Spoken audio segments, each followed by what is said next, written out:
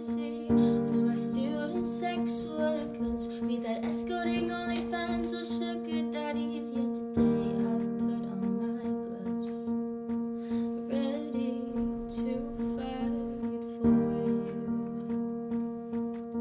And I know we have counselling, but there's ways that it can be improved, specifically for bereavements, substance abuse, and COVID-19.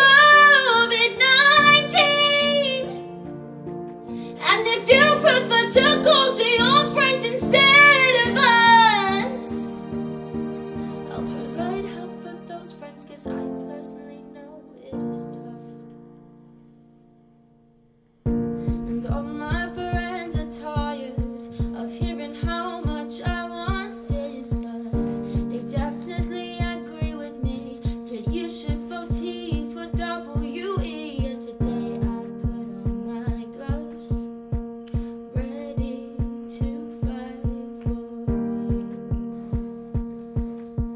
And I know I'm not perfect, but I promise to fight every single day. I'll represent those who are blamed LGBTQIA.